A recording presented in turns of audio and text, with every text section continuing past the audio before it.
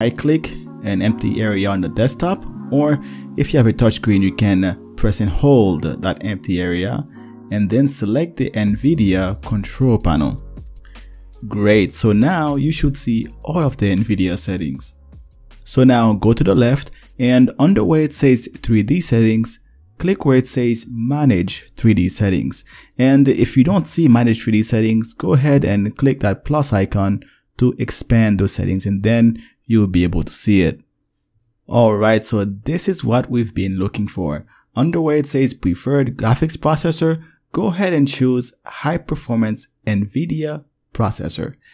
After that, click apply, and there you go. After this point, NVIDIA is now set as your default graphics card. Now, if previously integrated graphics was being used instead, you will see a big gain in performance after switching to the NVIDIA graphics card. But wait, you may be thinking, is there a catch? Yes, there is a small catch. You may see a slight reduction in battery life if you choose to set NVIDIA as the default graphics card.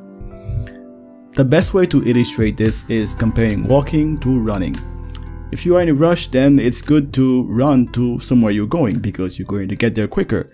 But if you're not in a rush and you are running everywhere you have to go, then you are going to be miserable. So it's the same way. Your NVIDIA graphics is more powerful than your Intel integrated graphics.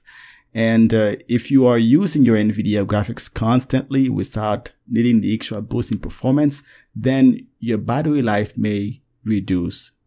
So what you can do to get the best of both worlds, you can set it as auto select. So let your computer choose which one to use.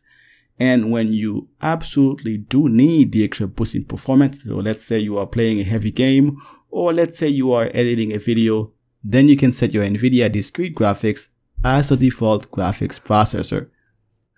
And of course, when you're done, go ahead and restart your PC to ensure that those settings are firmly established.